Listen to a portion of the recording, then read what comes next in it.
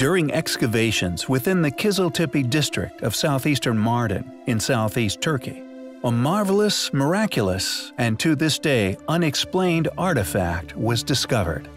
A pure nugget of historical gold, ticking all the boxes of desirability when it comes to our research here at Mystery History. The wheel is by far the most important invention man has ever realized, and it is indeed recognized as such the world over. The official attested account for the origin of the wheel is given to the late Aceramic Neolithic, between 9500 to 6500 BCE, and could be seen in conjunction with other technological advances as that which gave rise to the early Bronze Age. The official kept academic record regarding the evolution of the wheel is largely accepted as follows: 4500 to 3300 BCE, Chalcolithic era, invention of the potter's wheel. 3300 to 2200 BCE, early Bronze Age. 2200 to 1550 BCE, Middle Bronze Age, invention of the spoked wheel and the chariot. When, on occasion, we are confronted with artifacts reluctantly accepted by these same academic fields of study as authentic, demonstrating through their existence that mainstream paradigm is to be vastly incorrect, we feel a mix of frustration and vindication. We also strongly feel that it is imperative we share such finds with one another to further all of our understandings regarding our past, to hopefully break the spell slowly cast over years of incorrect and largely incomplete information. According to the Culture and Tourism Director of Mardin, Davut Belikte, the car is like a copy of cars today. He also pointed out that the shape of this ancient toy resembles that of a tractor. Belikte revealed that strange toy dolls and whistles, also made of stone, were also found at the site. We believe that the whistles and dolls to be well over 5,000 to 6,000 years old, with the whistles still in working condition, he said. Along with these ancient figurines was also a mysterious stone tablet, inscribed with an ancient text. After extensive historical analysis, the writing on the 5-centimeter-long stone was deemed to be that of an ancient title deed. The content of the deed refers to a fruit garden and the fruit trees within, which are to be split between the 3 sons of the owner. Clearly, the behavior of people far more advanced than that of Stone Age people, a premise we are expected to believe is accurate. Belikte has confirmed that comprehensive information on the 2 finds will be provided soon. Is this little ancient toy car perhaps the earliest evidence of the wheel we will ever find? Or is it just the tip of an evidential iceberg of a secret far larger? Every now and again, you stumble across an artifact, an ancient relic so astonishing, with such an enigmatic history and indeed properties. Only the most reliable of sources will suffice in satisfying doubts regarding authenticity, which will inevitably surround such objects. Impossible artifacts are extremely hard for some to digest, especially those with careers built around a paradigm, which said objects suggest were constructed upon a lie. Sir David Brewster must have experienced this personally, yet regardless, he still courageously brought the object before the dragons, or more specifically, the American Journal of Science. Quote, "I have to bring before the section an object so incredible, only the strongest evidence could render the statement at all probable. It is an authentic ancient rock crystal lens." End quote. Roughly translated, Sir David had put his neck on the line for the truth, a truth which speaks of ancient advanced technologies. Discovered amongst the ruins of the treasure house at Nineveh, it had lay, undoubtedly for many centuries, possibly even millennia, within the ruins of this once magnificent city. Although many have attempted to discredit the lens as a mere ornament, Sir David Brewster has courageously fought on regardless, arguing against such claims by stating that the convex nature of the lens, along with mysterious ancient gases and liquids which were once encased within the lens, made it a once efficient optical magnifier. It still has the remnants of 12 cavities upon it, which once contained some form of liquid or gas. 10 had been opened through damage over the eons, yet remarkably 2 were seemingly still intact. The The surface of the remaining cavities, Sir David claimed, were speckled with amazingly iridescent spots, far more vivid than a peacock's spots, known now as the Nimrod lens. Italian scientist Giovanni Pettinato of Rome proposed in Babylonian astronomy that the lens was used by the ancient Assyrians as part of their telescope, explaining their detailed knowledge of astronomy, in particular Saturn. The ancient Assyrians were able to see Saturn, believing it to be a god surrounded by a ring of serpents. The British Museum's curator proposed that the lens could have been used as a piece of inlay, perhaps for furniture, or for magnification purposes, such as starting fires. Yet no mention of the mysterious gaseous fluids which was said to have once filled the original relic. Unfortunately, we may never know what happened to the authentic liquid-filled original artifact, and although it is claimed that the Nimrod lens is on public display at the British Museum, it is rarely spotted. We find the claims made by Sir David Brewster to have been highly compelling, though unfortunately, they may never be taken further. The chronological dating of our technological development and capabilities within antiquity are often correlated and judged upon the developments within heat management of metal refinery.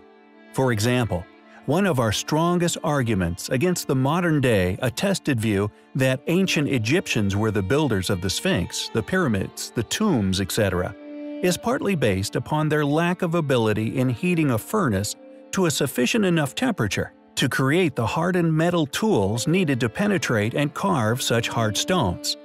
The Nanjing Belt is an extremely rare find that has unsurprisingly vanished from public view, preventing any further analysis, although the existence of these artifacts was officially noted in several places and was indeed analyzed by several specialists. What is amazing regarding the Nanjing Belt is its age, but most importantly, what it is made of. In 1952, 2 tombs were found within Yixing City in China. One of the tombs also had a clear date inscribed upon its inside. It stated that they were buried on the 20th of September of the 7th year of Yuan Kang, the late general of Zhao, 1700 years ago. When the belt was initially retrieved, it was sent for analysis at the chemistry department of Nanjing University. The results were astonishing: 10% copper, 5% manganese, and the remaining was 85% pure aluminum. However, the development of aluminum is a very modern achievement, requiring extreme heats to smelt, heats that we believe were impossible to manage at the time. Alumina is dissolved in molten cryolite at 1000 degrees C, with a melting point of pure alumina being 2054 degrees Celsius. So, the question persists: how could such an artifact exist? A question once taken up in the West by 3 scholars, Butler, Glidewell, and Pritchard, at St. Andrews University. The abstract sums up their work, quote, "Pieces of aluminum, supposedly parts of a set of belt ornaments, were found in a Jing Dynasty tomb during excavations in the 1950s. The authenticity of these finds was questioned at the time in view of the technology required to isolate aluminum from its ore. Examination of the thermodynamic requirement for this process demonstrates unequivocally that the temperature required for this process is greatly in excess of that possible with Jing Dynasty technology, and so the finds cannot be authentic." Unfortunately, again, we find ourselves in familiar waters. So-called scholars, 3 in fact, with a conclusion based solely upon historical assumptions. Unfortunately, the artifact was seemingly too controversial for some, and it has disappeared, sadly, quite possibly forever. Found in the ruins of Chanchan, Peru, this delicate yet clearly astonishing ancient communication device was made nearly 2,000 years ago by a culture rarely mentioned within mainstream archaeology. The cup and string telephone is a device used within the modern era as a simple demonstration of how invisible sound waves interact with our environment. The question is, how did this elusive, ancient Peruvian culture manage to figure this out? Not only learn how sound works, but to utilize these characteristics for their own advantage. When one mentions an advanced ancient civilization which once resided within the mountains of Peru, many immediately think of the Incan Empire. And for good reason. It seems that within modern academia, most of the advanced cultural remnants which were left upon the surrounding environment is often explained away as being that of the Incas, including most controversial and currently unexplained archaeology and ancient architecture. However, what many were not aware of is another culture which once presided within very ancient Peru. At the same time as the Incan civilization was flourishing, another enigmatic culture was growing and developing its own, along with their own series of marvelous ancient high technologies, architecture, and lost knowledge, which we are still astounded by to this day. The Chimu, known to have worshipped the moon, which they considered more powerful than the sun, which was preferred by the Inca Empire.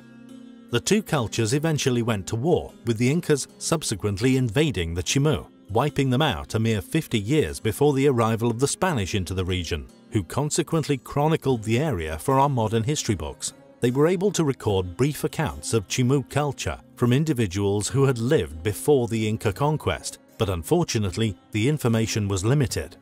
This elusive and extremely ancient culture, it seems, had mastered the technology of the telephone, or more accurately, were somehow aware of how sound waves work, using this awareness to create a primitive form of telephonic communication device in the form of a string and cups.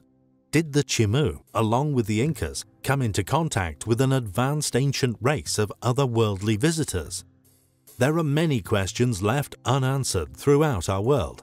But the more we realize regarding the unexplainable, the closer we get to a true understanding of the history upon our Earth. Many inventions found throughout the world have their origins set in the Far East.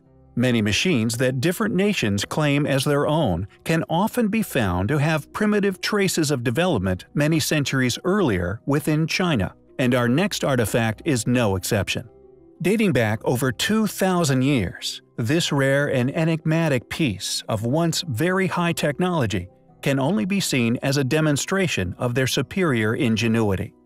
It seems the invention of the first seismoscope can be traced back to 132 AD, when a Chinese inventor called Chang Heng perfected a device remarkably accurate at detecting earthquakes, even from afar. Although the ancient Chinese did not fully understand the cause of earthquakes, they did see it as very important to keep track of such events, perceiving these disturbances with cosmic yin and yang. It was, therefore, important for the Chinese emperor to be alerted of any earthquakes occurring anywhere in their kingdom. Chang's ingenious seismoscope was almost 6 feet across and made of solid bronze, decorated with 8 dragons marking compass directions. Within each dragon's mouth was a small bronze ball, and beneath sat 8 bronze toads. A mechanism within would somehow detect an earthquake occurring in the distance. This would then cause a ball to drop out of one of the 8 dragons' mouths. What is fascinating regarding Chang's invention is the fact that no one seems to be able to figure out for a certainty how it worked.